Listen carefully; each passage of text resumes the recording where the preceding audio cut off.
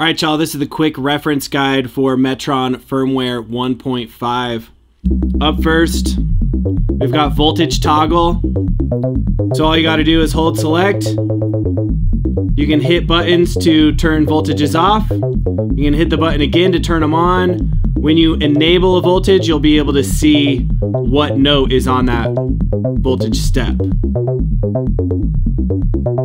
So the next thing we have is voltage enable patterns, right? So we go into here, we see there's no voltages enabled.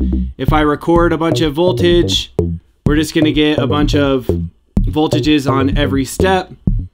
So now if we duplicate and hit the track select button and then paste onto a voltage with our turn gesture, you can see that now the voltages match up with the gate patterns.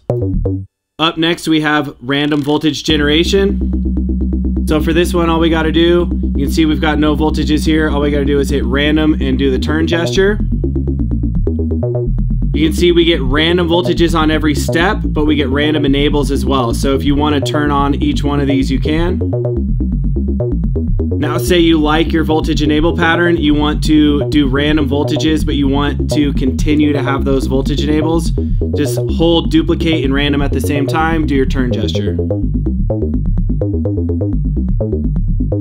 All right, so next is smooth mode. All you gotta do for this one is write at least 2 voltages.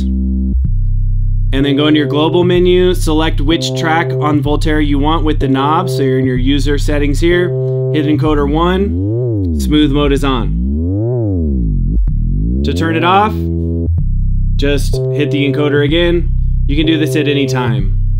All right, so next is slides. This is per step slewing.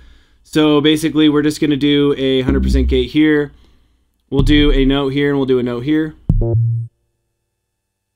To enable slides, all you gotta do is hit select. You'll see your voltage enable patterns.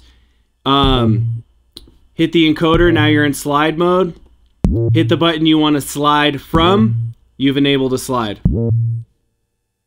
All right, that is it. That's all the new features, super quick. Hope you guys enjoy. Peace.